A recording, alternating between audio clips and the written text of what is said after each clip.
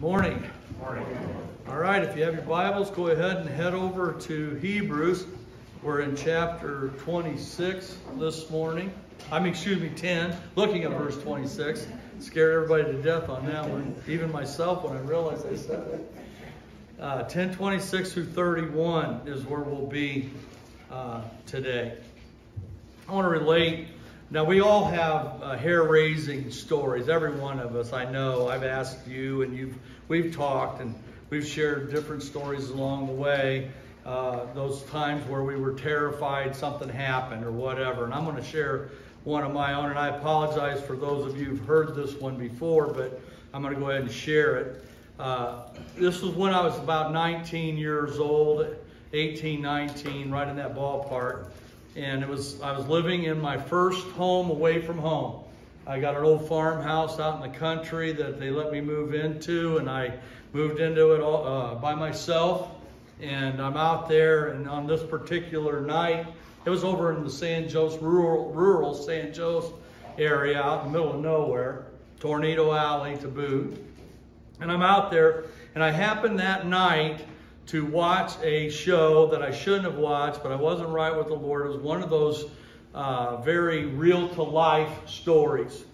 Real evil, satanic evil in the story. I'm not going to name the show, but I watched it.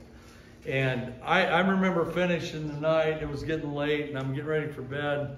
And I'm just, in my heart, I'm just, all rattled by watching this show.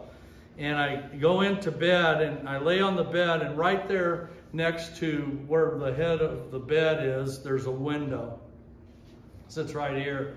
And I'm laying in the bed, and I'm just trying to get to sleep. And about there, and all of a sudden I hear just coughing. That clear. And I'm like, oh, wow. I'm like, did I really hear that? Did I really hear it? And I kind of shook it off, and I'm like, I didn't really hear that. And then I hear it again. Just like that, like a croup. I'm like, oh my, that was a cough.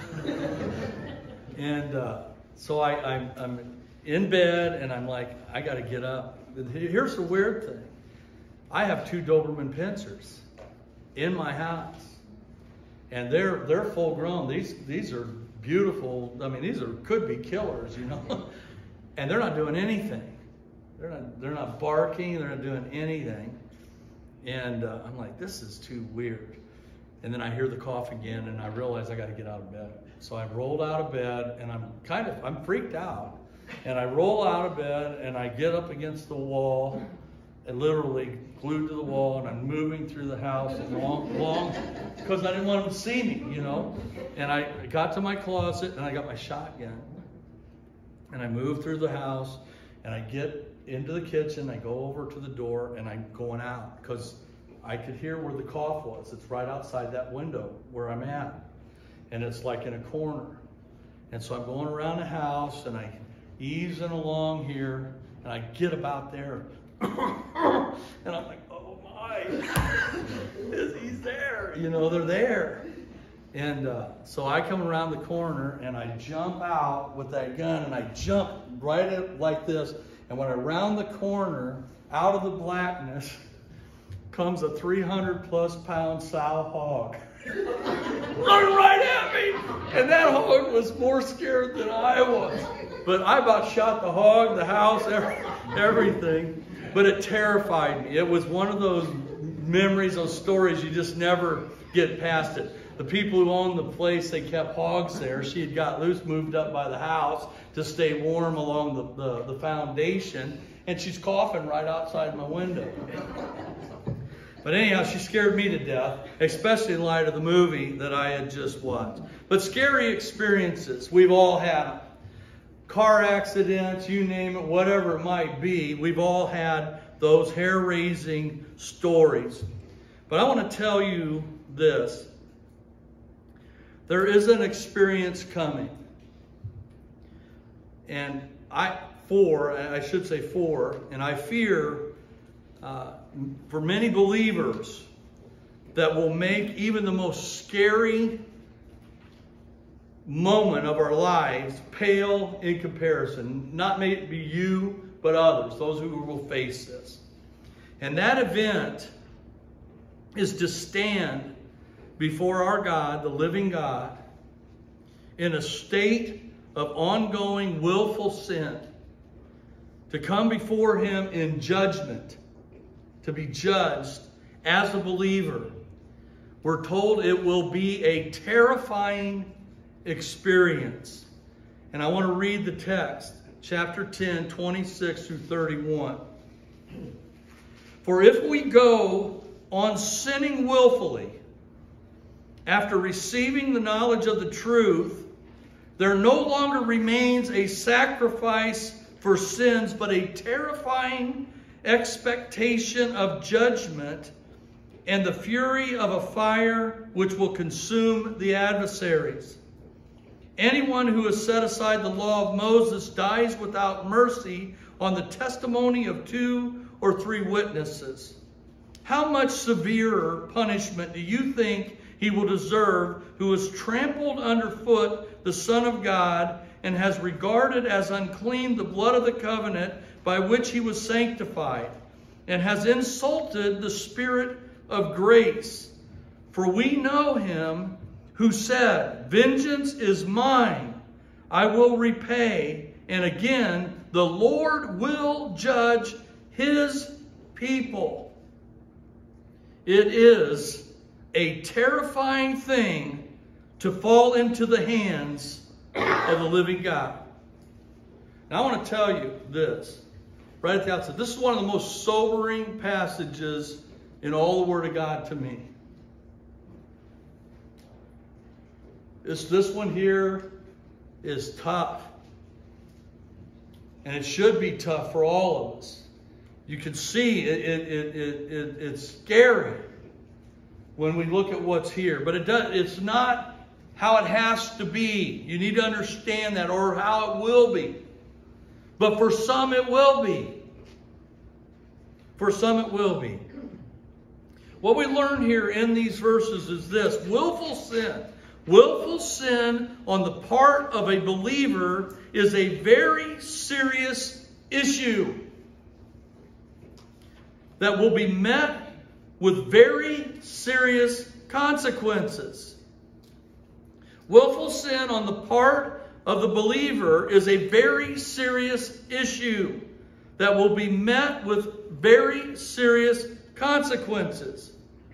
We see this truth now unfolded in the 4th warning passage of Hebrews. This is the 4th major warning text of the letter, which we'll consider in 3 parts. Okay, we're going to see this truth unfolded in 3 parts. So with that, we're going to go ahead here and get started by looking at the warning itself. The warning itself will be the first thing we consider. The warning, verses 26 and 27. For if we go on sinning willfully after receiving the knowledge of the truth, there no longer remains a sacrifice for sins, but a terrifying expectation of judgment and the fury of a fire which will consume the adversaries. This is a terrible warning. What's here? And as with all of the warnings of Hebrews, the passages, there's controversy. There is. We've addressed a lot of this at the very outset of the letter. You know, I've told you the various takes on the warning passages because they make up such a portion of the letter. There's 6 major warnings that take place in the letter. And we've discussed that. But this one here really has created a lot of controversy for how powerful it is. The language we'll get into in a moment. But it's a matter of interpretation, specifically as it relates to who the author has in mind as to the target of the warning. Who is he actually warning? Who's he talking to this way? Is he talking to believers? Is he talking to us? Or who's he talking to here? And that's been the controversy. As stated throughout, as I said, the study, there are basically 3 schools of thought on these warning passages when you read them. The first one is believers. They're believers who lose their salvation. They're believers who lose their salvation. Now, obviously, we have a problem with that. The Scriptures do not allow for that. The clear teaching of Scripture. We're told that if we trust in the Lord Jesus Christ, we have eternal life. For John 3:16 and other passages. John 10 says no one plucks them out of the Father's hand. Romans chapter 8:35 and following. It tells us there isn't anything that could separate us from the love of God. So we know that it's not people who lose their salvation. However, if you're going to deal the most honestly with the language, if there's not something more in view here, that's actually allowing the Scriptures to speak to, or at least to say what it says. You'd almost have to take it that way if you didn't have the clear teaching of all the other passages that tell us otherwise. So there's more here. That's what we've determined in our study. Second school of thought is this. And this is, by the way, taken by many scholars. And in our evangelical community, take this position. And that is this. These are unbelievers. These are apostates who were once professors of Christ, having been intellectually convinced, yet in reality unconverted. Let me say that again. Basically what we're saying is they are professors and not possessors. So who he's talking to here are not believers. This is a position that's taken, as I said, by many people, pastors, commentators, and others. Even in our evangelical ranks, they take this position that that's who's in view here. The third school of thought is this. This warning passage, as with all the warning passages, are to believers. He's talking to believers. Those believers in danger of apostasy, of turning away and going back or to something other than Christ. And they face a very severe consequence for such actions. And therefore, the warning. The warning is to us. He's speaking to believers. And he's saying if you sin willfully after you've trusted Christ, you got a problem. If you go on sinning willfully, there's serious consequences for that. And we have to stand before our God, who is a consuming fire. Now, we'll get into what that means, because we already know we're not going to lose our salvation. We already know that. But the third position is the one that I take. These are warnings to believers, those believers in danger of turning back, apostatizing, going back to Judaism or something other than Christ, and they face a very serious consequence for their actions. And therefore, the author of Hebrews is warning them. Hebrews 10:26 through 31 is the most severe of all the warnings, and it raises the controversy due to its strong language. Language that is argued cannot be referring to believers. And the only reason we say cannot be referring to believers is because we do not want to even consider that that can be said of believers. But that's really, it offends our sensibilities, if you will, as to my understanding of what my relationship with God is. That I can't fall in those parameters. Well, that's not my position, and here's why. Here's why I believe it's believers. One, I'm going to give you several reasons. One, the use of the pronoun, the personal pronoun we, at the very outset, if we go on sinning, what's that mean? The author of the letter of Hebrews includes himself as to the reality of this potential danger. He says, if even me, if I were to do this, if we do this, we got a problem. So that's the first one. Second, he says sinning willfully. Sinning willfully argues that a person must have the ability to do otherwise. The very idea of sinning with your will, willfully sinning, argues to the reality that that person has the ability to do otherwise. That is, to not sin, a reality that is really foreign to the lost. You're not given you're not a new creature until Christ. Now, can unbelievers not sin? Yes. But they don't have the realization that you do once you've come to Christ. Because you're made a new creature. You have a nature now that is born again. And I have a capacity to recognize and know this is sin. This is God's will. And I can choose to do this. I can make a choice for good or I can do the bad. That speaks to the willful. Third, the context here, the immediate context, the readers have been referred to this way. In 10:10, they are referred to as sanctified. In 10:14, they are referred to as perfected for all time. In 10:19, they are referred to as brethren. In 10:29, they are referred to as sanctified. And in 10:30, they are referred to as his people. His people. So what are we talking about? Well, we're talking about believers. We're talking about believers. Fourth, we're told after receiving the knowledge of the truth. You say, well, why the, Pastor? Why the? Why are you doing the thing? Because that's the article. And what he's talking about is a specific knowledge.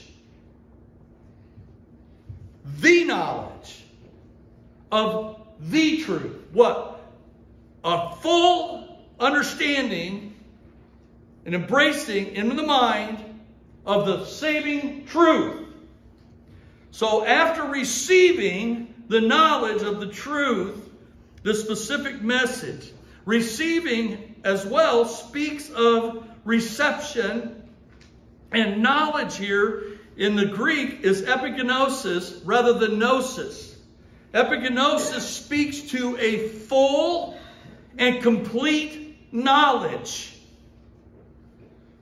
These are people who know that Jesus is the Savior. They've received that. That's what we're seeing here. I want to say this. An unbeliever cannot possess the knowledge that is spoken of here. They have no understanding. Romans 3:11 tells us they do not understand. They do not understand. They don't do good. They can't do good. They don't understand. And in 1 Corinthians 2:14, we're told that the natural man cannot understand the things of God because they're spiritually discerned. So to have a full knowledge of the truth, we're not talking about lost people. 5, sins is used. Sins. When we look at it here, if we go on sinning willfully after receiving, there remains no more sacrifice for sins. It's in a plural here. And here's the point. For the unbeliever, the issue is sin. The issue is sin. For the believer, the issue is sins. Sins. State, lost sin condition versus the act of sin. For me, the sin issue is settled. It's done as it relates to my standing before God. I'm saved. But the sins that I commit, they're an issue. They're a problem. They can be. We're all going to sin. We're a liar if we say we don't sin. If we say we have no sin, we're a liar and the truth isn't even in us, is what we're told in 1 John. We're sinners. But we're given the provision in 1 John 1:9 to confess our sins. He's faithful and just. But what we're talking about here is this willful sinning. Willful sinning against God. That's what we're seeing. 6th point here, and then we'll move on to the actual the part here that makes the case for the consequences being severe. But the 6th one for why they're believers is verse 30. For we know him who said, vengeance is mine, I will repay. And again, the Lord will judge his people. Here's the issue. The issue in this passage here is of willful sin against God, who hates sin. Especially in the lives of his people. His people. Thus, the greater accounting and the warning. See, when we stand before God, we've been born again. We're regenerated. We have the Spirit of God in us. We stand before him as those who could have chose to not sin. We're accountable for sin. Now, can that condemn me? No. No. Now, I know where most of you are. Well, not most of you, because some of you have been through this with me before. But the reality is most of us think that, when we get there, it's not a matter of judgment for sin. It's all good. No. That's not what we see even at the Bema Seat judgment. We're told that we're accounting for that which is good and bad at that judgment. And I'm going to tell you, that which is bad is sin. It's sin. It's not sin that will condemn us. Praise God. Every one of us should say, praise God to that. I'm not going to hell for sins once I've trusted Christ. But if I continue willfully sinning against God, there's going to be consequences for that. In my life, but especially in my life going forward with the Lord into that kingdom reality. Now, with that said, let's return to the warning proper. Let's look at the warning. Here it is boiled down. Willful sin, ongoing willful sin on the part of a believer will be met with certain terrifying judgment at the hands of the living God. That's the warning. That's the warning. We will give an account. The question is there no longer remains a sacrifice for sin. What are we talking about with that clause? There remains no longer a sacrifice for sins. What's this mean? Well, here it is, by way of an answer. Willful sin, ongoing, has no covering. That is in light of the context which we've just come out of. What's the context? Jesus has already once and for what? All time. One time for all time, offered himself for our sins. He's done that. He will not, nor will there be a sacrifice to pay for sins committed willfully after receiving the knowledge of the truth. That's what he's saying. That's what's in view here. Jesus already died. One time for all time. He's paid the price. Willful sin on the part of believers is not going to be met with another sacrifice from the Lord. What's going to be met with is judgment. Not hell, but yet terrifying. And I'm going to tell you something.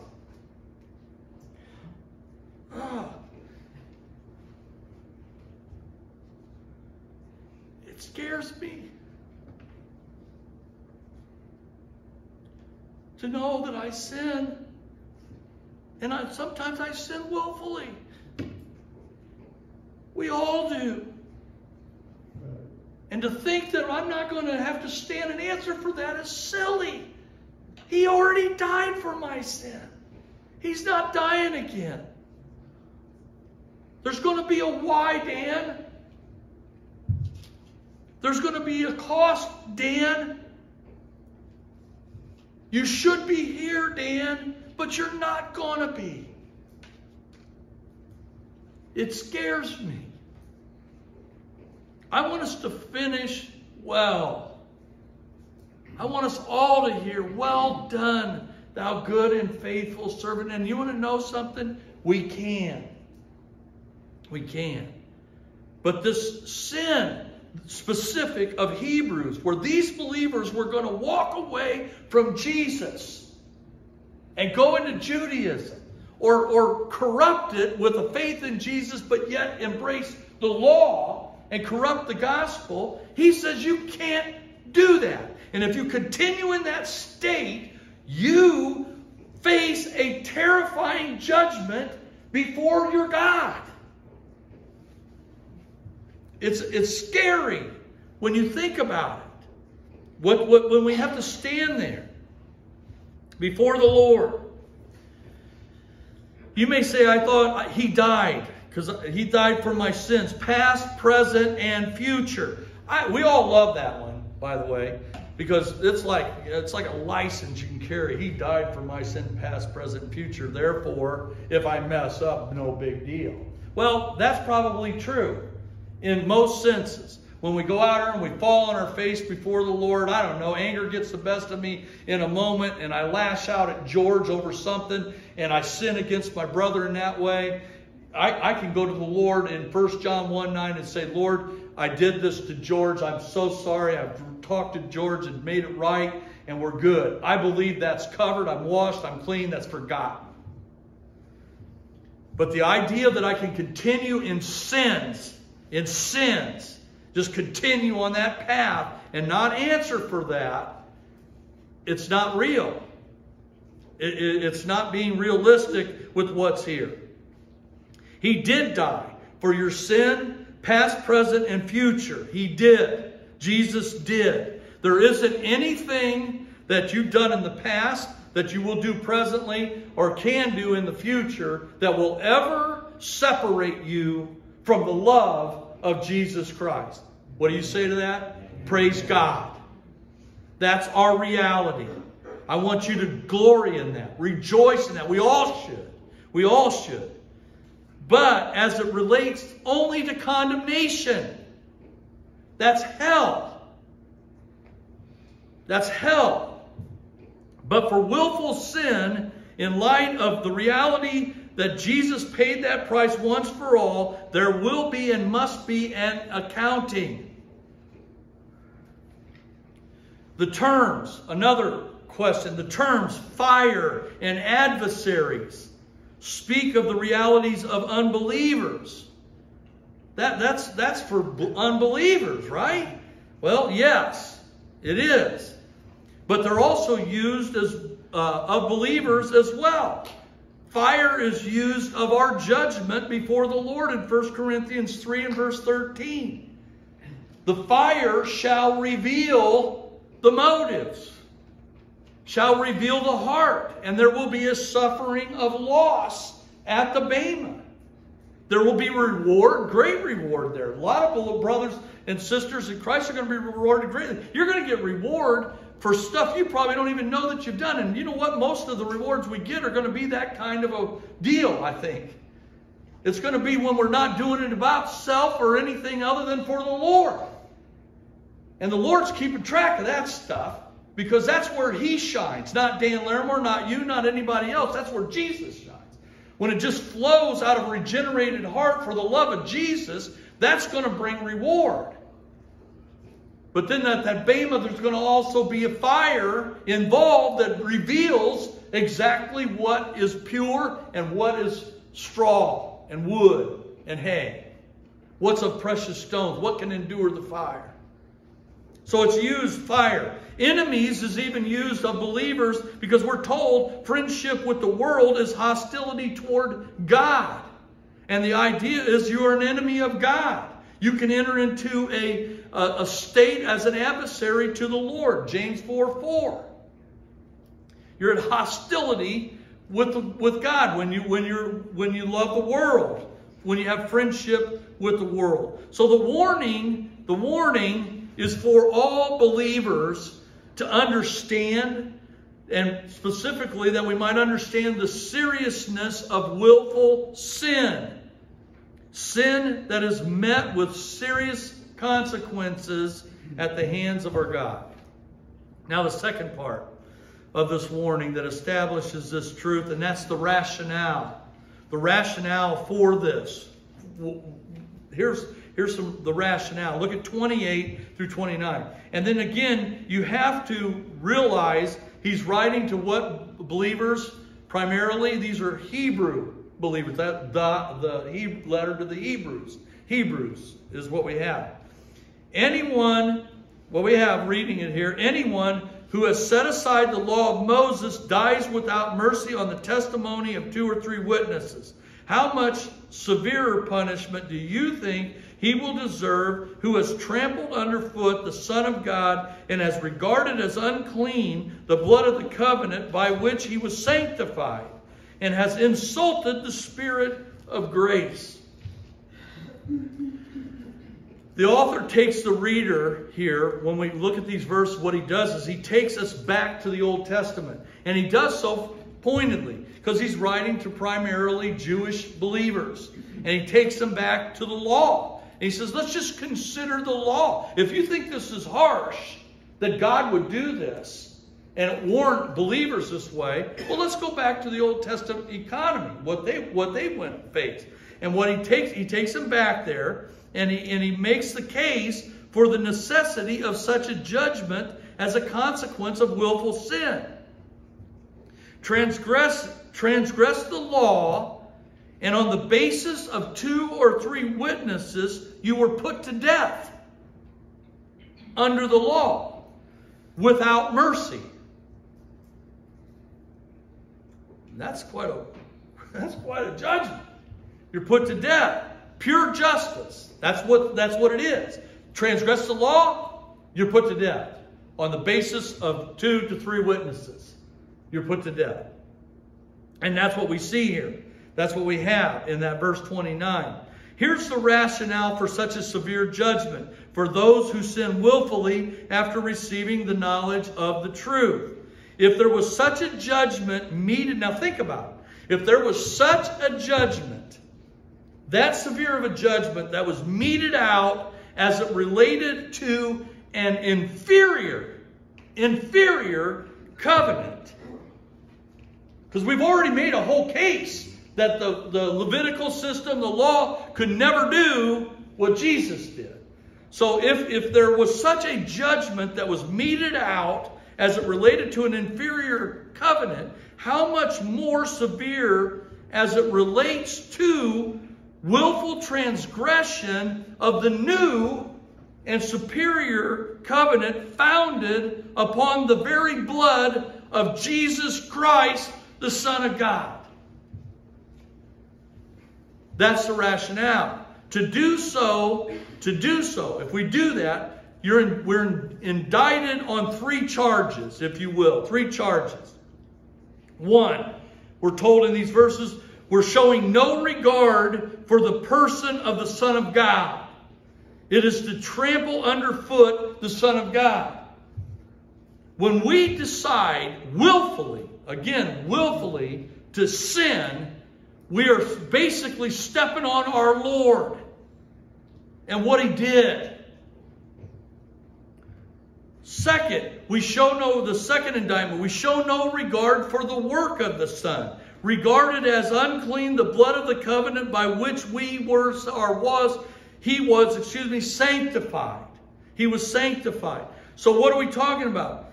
When we sin willfully, we minimize the work that Jesus has done. He's given us the ability to do good.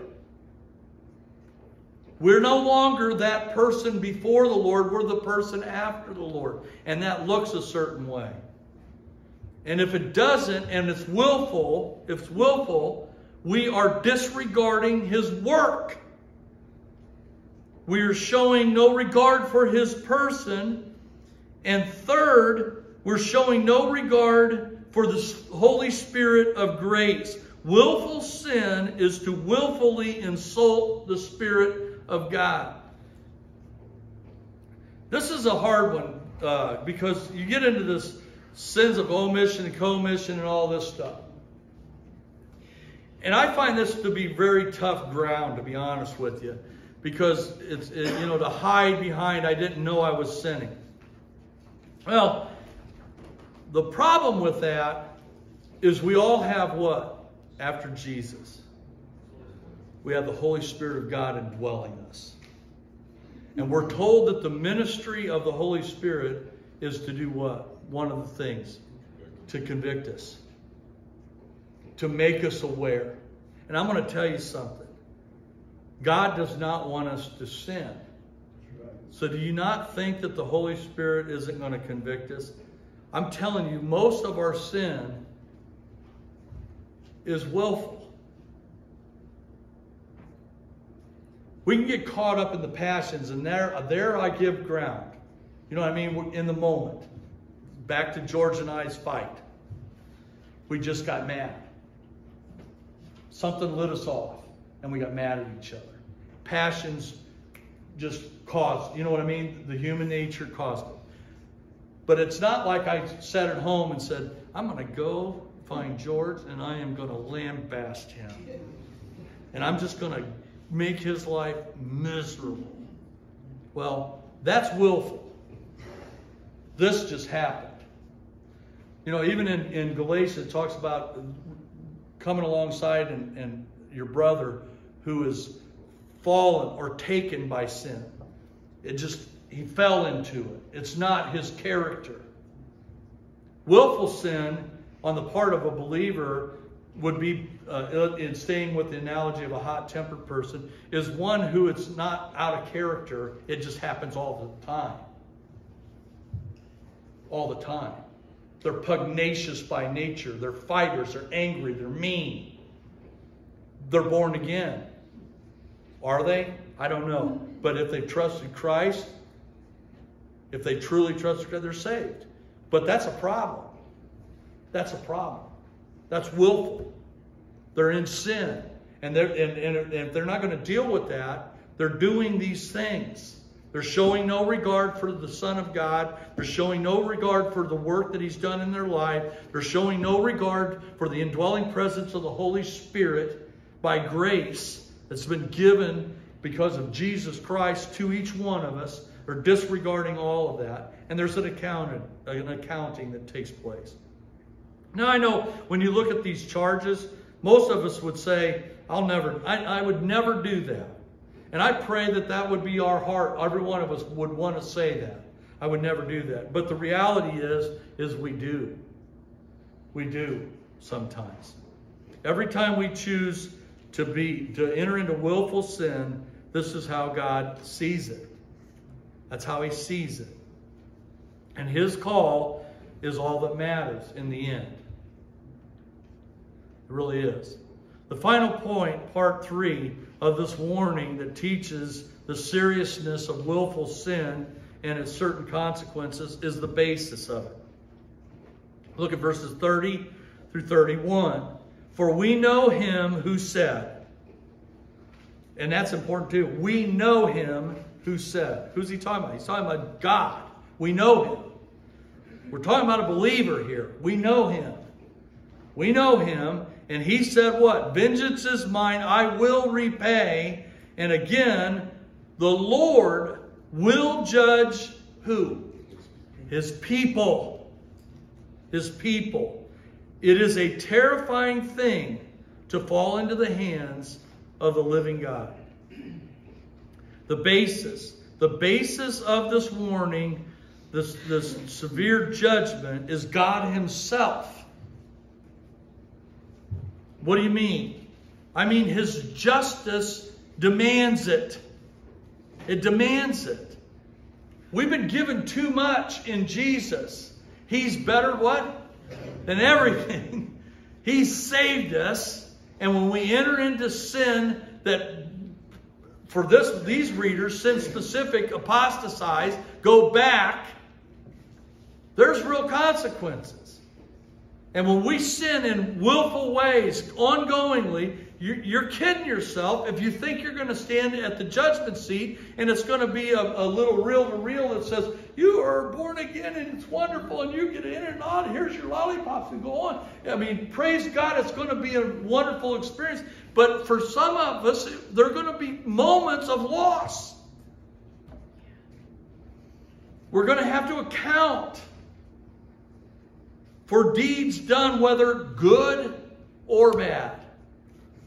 The good ones, they translate right and transfer right into the millennial experience, the rewards, the presence of, or the intimacy of our fellowship with Jesus is affected in that experience. The responsibility He gives us. And then the word is gives us. See, we don't like responsibility on this side of glory. But when we get on that side of glory, we want all that we can get. Because we're doing it for Jesus. We're equipped for it. And it's living for Him. It's ruling, reigning with Him. But He's the reason that He has to judge this way. Because He's a holy God. And He saved us to be better. He's not going to send us to hell, but there will be accounting for willing sin. For if we sin willfully, after that we've received the knowledge of the truth, there remaineth no more sacrifice for sin, but a certain fearful looking forward to judgment and fiery indignation, which can devour the adversaries. And then we're told in 31, it is a terrifying thing to fall into the hands of the living God. We don't want to face our God in judgment because we've decided I'm going to sin if I want to. I'm willfully going to sin against Him. There will be an accounting. There's a cost. And we'll look more at that, what that looks like. We have been through the letter. But I want to reconcile this because I think you need it's in the discussion.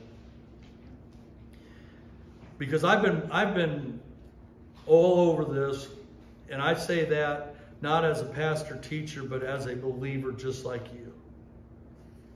This passage is marked in my very first reading of the entire Word of God, where I read the Bible from Genesis all the way through Revelation. My mom gave me and Loretta a King James version, a Thompson chain reference version of the Bible. It had the index column on it where you could find the books. And I had gotten right with the Lord. He turned my life around. And I said, I'm going to read the Bible cover to cover. And I read it in the King James. And this passage, first time through, freaked me out.